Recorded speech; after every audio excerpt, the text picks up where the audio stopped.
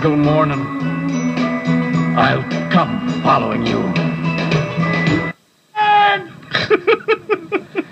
It's very interpretive, isn't it, William? Very, very. It originally appeared on a ghastly album called William Shatner, Captain Kirk of Star Trek, The Transformed Man, and was lifted from there and put onto Rhino Records' The Great Celebrity Sing-Off, Golden Throats, and includes offerings by Jack Webb, Mae West, Andy Griffith, Jim Nabors, Joel Grey, Leonard Nimoy and Sebastian Cabot. They say on the album notes, this album is a tribute to that absurdity. Entertainers are blessed with a multiplicity of talents in unequal proportions. There are indeed those who cast spells before the camera and the microphone, on the dance floor and in the author's chair. Those of limitless grace who inspire standing ovations on any stage. But there's a mistaken belief that a preeminent talent in one field, e.g. acting, politics, figure skating, is convertible to another, viz. Singing. We trust you'll find the contents of this collection about as startling as encountering as a shimmering blue griffin at the top of the stairs, and none the more believable. But we didn't stage these seeming parodies of popular songs. The very real vanities of show business often make satire superfluous. True indeed. So, we actually had a bunch of requests for the track we played when we were in schlock mode a couple of years ago, which was Lucy in the Sky with Diamonds. I don't think we should play it so close to that. No. Maybe, you know, a couple of years would be a good pause, but we'll settle for a couple of hours, maybe do it after 8 o'clock this morning. Back to the stimulating stereo with the Rock Melons, people who can sing, and that word at 6:19. 6:23 after 6 with the Rock Melons for breakfast at Triple M. We've been going through the faxes. 3691626, our fax number, if there's something you would particularly like to hear. A bunch of people have been requesting the characters we did way back in 81 through 86. Ken Sterling was a part of the show, and his version of Neville Wran certainly attracted a lot of interest in those days. Yay. The straight premier, of course, he's gone away, Neville, as has Barry Unsworth. Yep.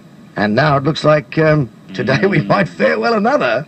But still, I digress. Neville Wran, the man you wanted to hear, at least the straight premier, our version of. Oh, 1 or 2 or 3, Neville Wran, he's our man. Mr. Premier, good morning. Oh, Dougie. Oh, Yeah, hello. very well, Richard. How's the election campaign going? Oh, great, Doug, great.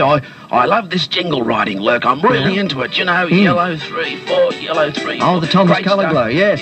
In fact, I'll let you in on an exclusive, Dougie. Yeah. I'm working on an album of catchy election slogans that you can dance to. You know, there'll be a 12-inch single, a disco version, What sort upmarket. of sound is it? You know, what sort of Oh, sound? very black sound, Doug, Oh, you know. yeah. Well, for instance, we've got one of the Jacksons doing lead vocals. Which one?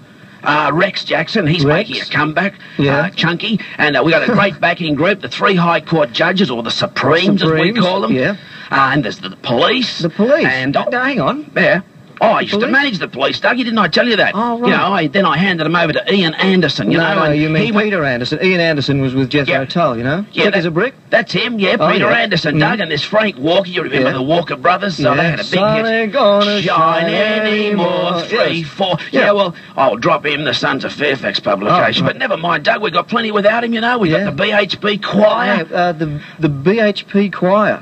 Yeah, well, you've heard of Yeah. heavy metal, haven't you, Dougie? Heavy metal. Very big in Port Kembla. Yeah. Let me you do lay any- some on you, Oh, Doug. It's yeah. real toe-tapping stuff. Stand by here. Yeah. Guaranteed even to set Rosemary Footer tapping, son. Yes. Yeah, right, huh? Look, I must be off. 3, 4.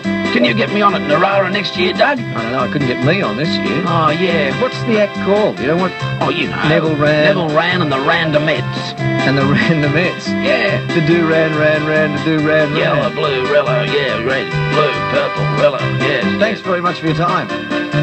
2, 3, 4.